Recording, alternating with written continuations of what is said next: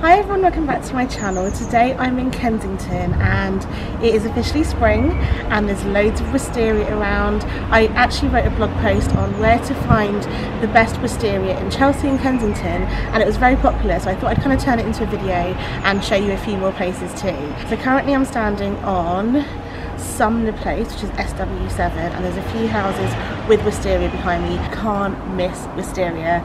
It blooms in London for a very short period of time. It kind of starts to bloom around April time, and sometimes it hangs around until May. So just as the cherry blossoms are slowly starting to die off, that's when the wisteria starts, and you've only got a really short sort of pocket of time to try and get that gorgeous purple shot for Instagram. I mean, I'm guessing this is why you're watching this video anyway, so let me show you some of the best houses with incredible wisteria. Come follow me. Look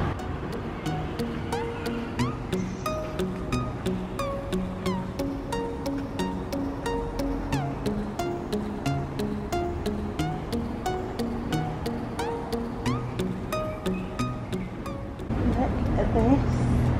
How gorgeous does this look in the sun? Oh, it's a photographer's dream. There's another house down here as well.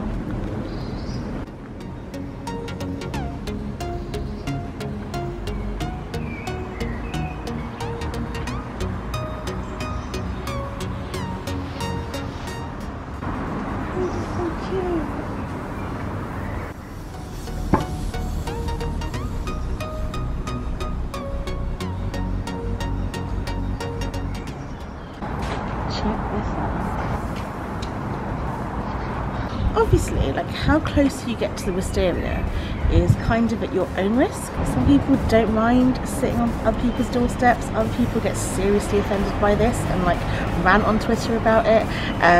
It's your call, do whatever you want. Sometimes actually homeowners are pretty nice, maybe not in Kensington because I think they hate vloggers here, but they are pretty nice. And like sometimes I'll be shooting outside someone's house and they'll be like, oh, do you want me to take a photo of both of you for you? And they're super friendly about it. Also just be careful because bees love to like live in wisteria. I found that out the hard way last spring when I went to like grab some wisteria to smell it. Yeah, not a good idea. But let's go further down the road and see if we can spot any more.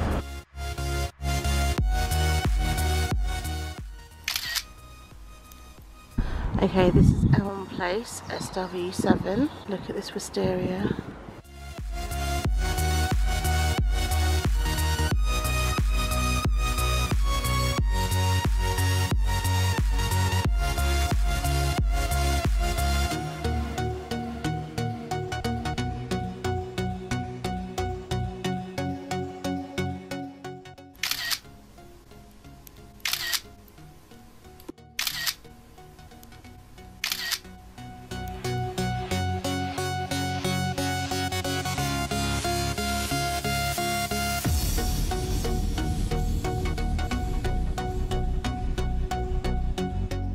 Okay, on my way to my next location, I just spotted a bit of wisteria and I wasn't expecting this.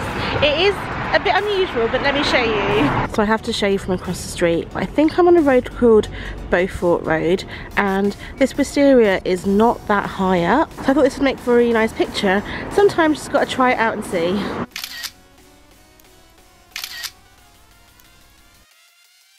I'm now on Park Walk and oh my god, look at this house and how much wisteria it has. It's absolutely incredible, and this house is really well known because they ask you to leave a donation for charity for Alzheimer research. If you like want to take a photograph, so you're allowed to go inside and do whatever you want. Well, take a photo obviously. The charity actually changes every year, and in fact it says that this house, their wisteria, is famous and it's been photographed and featured in publications worldwide. I know last year when I came they had like a little box here to donate money in, but I don't know where it is this year. But yeah, anyway, on this road to the left of it there's another house which has incredible wisteria. Now this house is so nice. It's just a bit of a shame because I don't, well, you can if you want to try and like go up to their doorstep and take a photo if you want to, but not everybody will.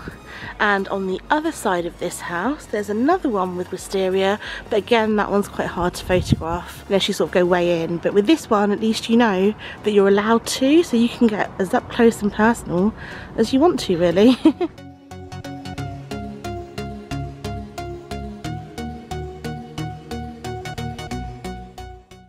Look at this gorgeous house. This is also Priory Walk, and last year the homeowners actually let me take photographs right in there because they were at home, and they were more than happy to let me sort of stand there and take some pretty photos.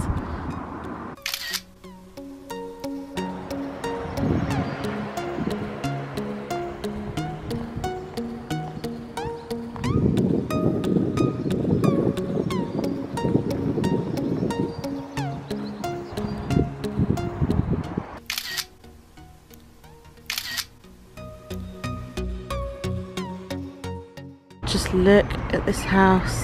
Wow, this wisteria is definitely one of my favourites. How gorgeous is this?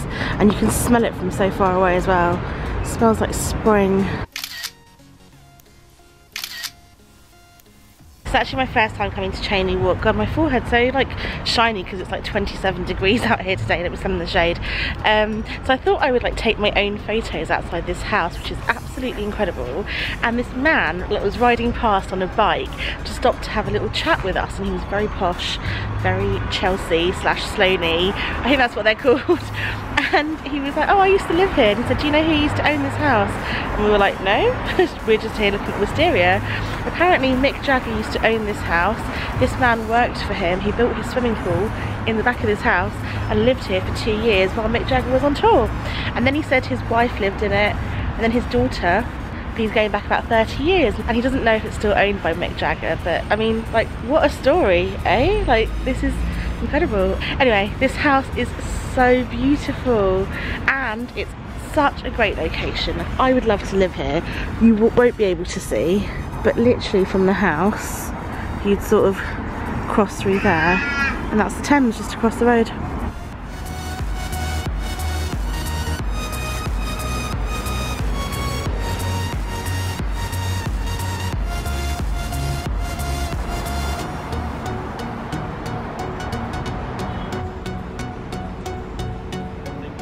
There's about 10 or so amazing houses with wisteria in this video. There are obviously so many more in London. I wanted to go to Knightsbridge to check out Trevor Square, and there's Holland Park.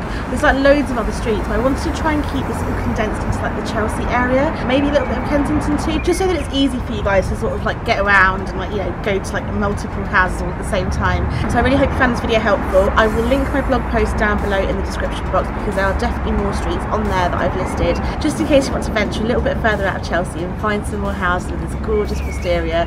You can honestly smell it before you see it sometimes. It just smells of spring. It's incredible. But anyway, I really hope you found this video helpful. If you did, then please give it a big thumbs up. Don't forget to hit that subscribe button. It would mean the world to me. And also turn on notifications so that you'll be notified every time I upload a new video. But thank you so much for watching. I'll see you next time. Bye!